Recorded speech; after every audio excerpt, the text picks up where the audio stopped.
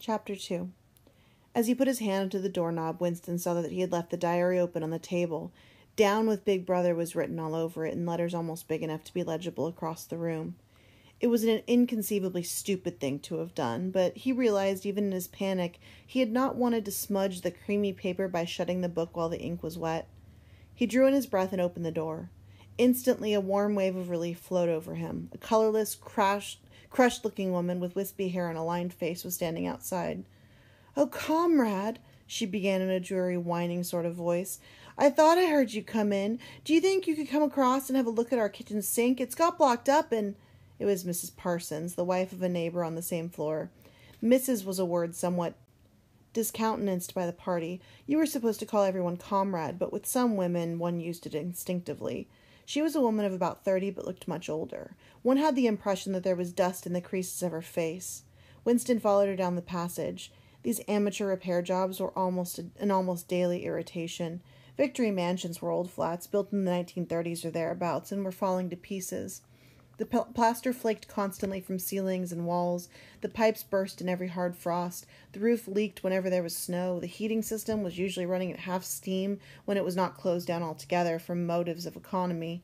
Repairs, except what you could do for yourselves, had to be sanctioned by remote committees, which were liable to hold up even the mending of a window pane for 2 years. "Of course, it's only because Tom isn't home," said Mrs. Parsons vaguely.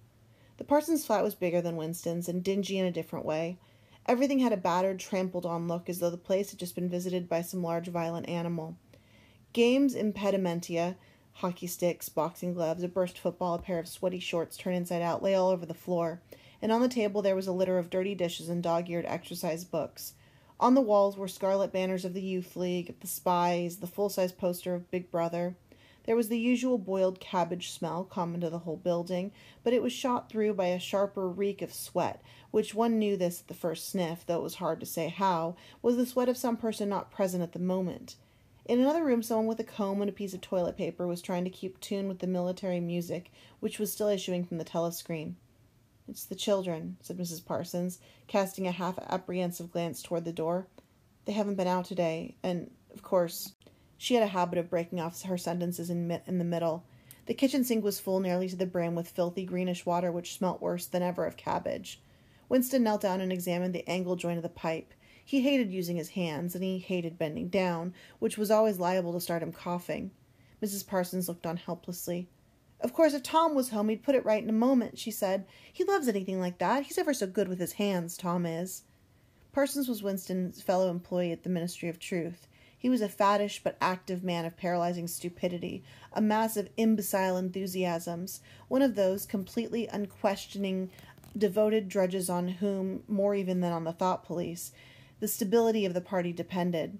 At 35, he had just been unwillingly evicted from the Youth League, and before graduating into the Youth League, he had managed to stay on in the Spies for a year beyond the statutory age.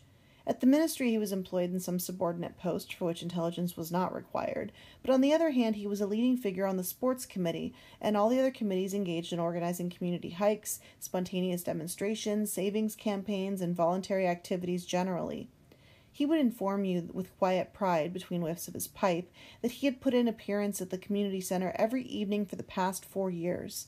An overpowering smell of sweat, a sort of unconscious testimony to the strenuousness of his life, followed him about wherever he went, and even remained behind him after he had gone. "Have you got a spanner?" said Winston, fiddling with the nut on the angle joint.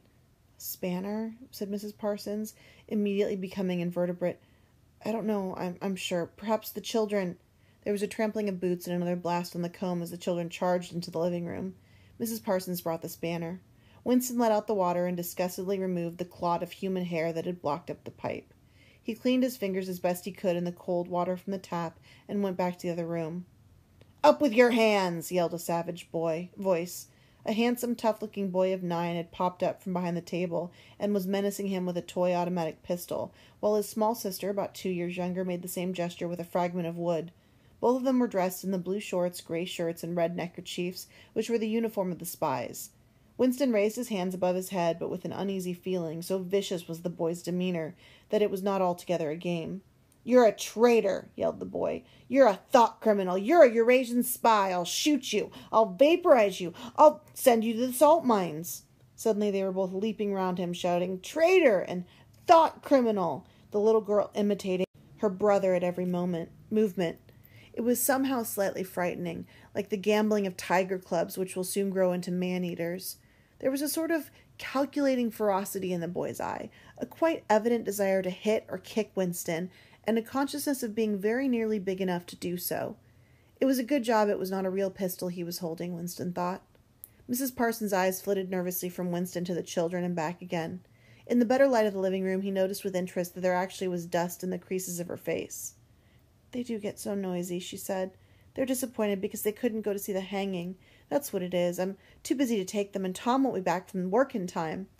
"Why can't we go and see the hanging?" roared the boy in his huge voice. "Want to see the hanging. Want to see the hanging," chanted the little girl, still capering around. Some Eurasian prisoners, guilty of war crimes, were to be hanged in the park that evening, Winston remembered. This happened about once a month, and it was a popular spectacle. Children always clamored to be taken to see it. He took his leave of Mrs. Parsons and made for the door, but he had not gone 6 steps down the passage when something hit the back of his neck, an agonizingly painful blow. It was as though a red-hot wire had been jabbed into him. He spun round in time to see Mrs. Parsons dragging her son back into the doorway, while the boy pocketed a catapult.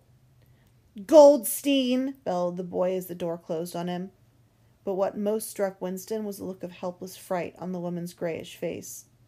Back in the flat, he stepped quickly past the telescreen and sat down at the table again, still rubbing his neck. The music from the telescreen had stopped. Instead, a clipped military voice was reading out, with a sort of brutal relish, a description of the armaments of the new floating fortress, which had been anchored between Iceland and the Faroe Islands. With those children, he thought, that wretched woman must lead a life of terror. Another year, 2 years, and they would be watching her night and day for symptoms of unorthodoxy. Nearly all children nowadays were horrible. What was worse of all was that by means of such organizations as the spies, they were systemically turned into ungovernable little savages, and yet this produced in them no tendency whatever to rebel against the discipline of the party. On the contrary, they adored the party and everything connected with it. The songs, the processions, the banners, the hiking, the drilling with dummy rifles, the yelling of slogans, the worship of Big Brother. It was all a sort of glorious game to them. All their ferocity was turned outwards, against the enemies of the state, against foreigners, traitors, saboteurs, thought criminals. It was almost normal for people over 30 to be frightened of their own children, and with good reason. For hardly a week passed in which the Times did not carry a paragraph describing how some eavesdropping little sneak, child hero was the phrase generally used, had overheard some compromising remark and denounced its parents to the thought police. The sting of the catapult bullet had worn off. He picked up his pen half-heartedly, wondering whether he could find something more to write in the diary. Suddenly he began thinking of O'Brien again. Years ago, how long was it? 7 years it must be, he had dreamed that he was walking through a pitch-dark room, and someone sitting on one side of him had said, as he passed, "We shall meet in the place where there is no darkness." It was said very quietly, almost casually, a statement, not a command. He had walked on without pausing. What was curious was at that time in the dream the words had not made much impression on him. It was only later and by degrees that they had seemed to take on significance. He could now not remember whether it was before or after having the dream that he had seen O'Brien for the first time, nor could he remember when he first identified the voice as O'Brien's. But at any rate, the identification existed. It was O'Brien who had spoken to him out of the dark. Winston had never been able to feel sure. Even after this morning's flash of the eyes, it was still impossible to be sure whether O'Brien was a friend or an enemy. Nor did it even seem to matter greatly. There was a link of understanding between them, more important than affection or partisanship. "We shall meet in the place where there is no darkness," he had said. Winston did not know what it meant, only that in some way or another it would come true. The voice on the telescreen paused. A trumpet call, clear and beautiful, floated into the stagnant air. The voice continued raspingly. "Attention! Your attention, please. A news flash has this moment arrived from the Malabar front. Our forces in South India have won a glorious victory. I am authorized to say that the action we are now reporting may well bring the war within measurable distance of its end. Here is the news flash." Bad news coming, thought Winston, and sure enough, following on a gory description of the annihilation of a Eurasian army, with stupendous figures of killed and prisoners, came the announcement that, As from next week, the chocolate ration would be reduced from 30 grams to 20.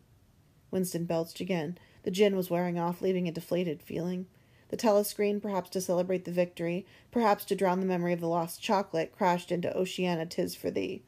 You were supposed to stand to attention. However, in his present position, he was invisible. Oceana, 'Tis for Thee gave way to lighter music. Winston walked over to the window, keeping his back to the telescreen. The day was still, cold, clear. Somewhere far away, a rocket bomb exploded with a dull, reverberating roar. About 20 or 30 of them a week were falling on London at present. Down in the street, the wind flapped the torn poster to and fro, and the word Ingsoc fitfully appeared and vanished. Ingsoc, the sacred principles of Ingsoc. Newspeak, doublethink, the mutability of the past.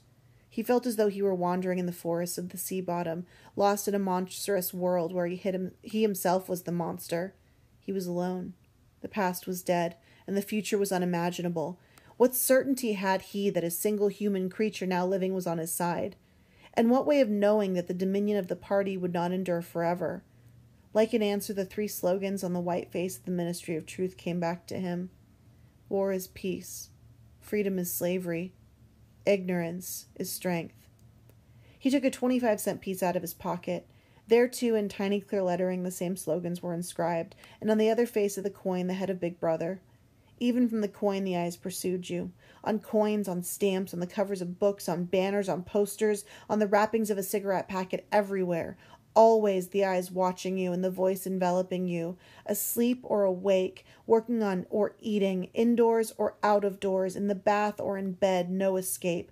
Nothing was your own, except the few cubic centimeters inside your skull.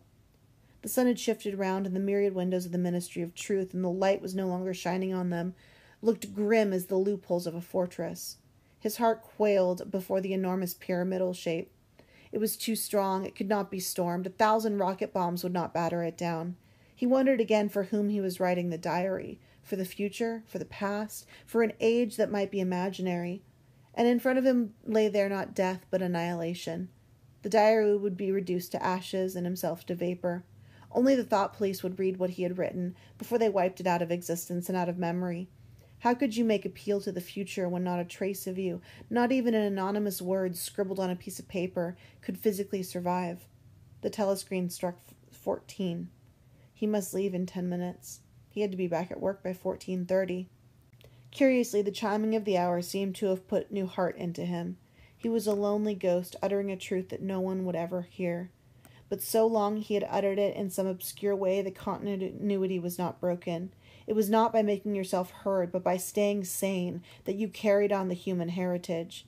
He went back to the table, dipped his pen and wrote, to the future or to the past, to a time when thought is free, when men are different from one another and do not live alone, to a time when truth exists and what is done cannot be undone, from the age of uniformity, from the age of solitude, from the age of Big Brother, from the age of doublethink. Greetings. He was already dead, he reflected. It seemed to him that it was only now, when he had begun to be able to formulate his thoughts, that he had taken the decisive step. The consequences of every act are included in the act itself. He wrote, Thought crime does not entail death. Thought crime is death. Now he had recognized himself as a dead man. It became important to stay alive as long as possible. 2 fingers of his right hand were ink-stained. It was exactly the kind of detail that might betray you. Some nosing zealot in the ministry, a woman probably, someone like the sandy-haired woman or the dark-haired girl from the fiction department, might start wondering why he had been writing during the lunch interval, why he had used an old-fashioned pen, what he had been writing, and then drop a hint in the appropriate quarter. He went to the bathroom and carefully scrubbed the ink away from the gritty dark brown soap, which rasped your skin like sandpaper and was therefore well adapted for this purpose. He put the diary away in the drawer. It was quite useless to think of hiding it, but he could at least make sure whether or not its existence had been discovered. A hair laid across the page ends was too obvious. With the tip of his finger he picked up an identifiable grain of whitish dust and deposited it on the corner of the cover, where it was bound to be shaken off if the book was moved. Again, I've left you an executive summary from this chapter. See you in the next chapter.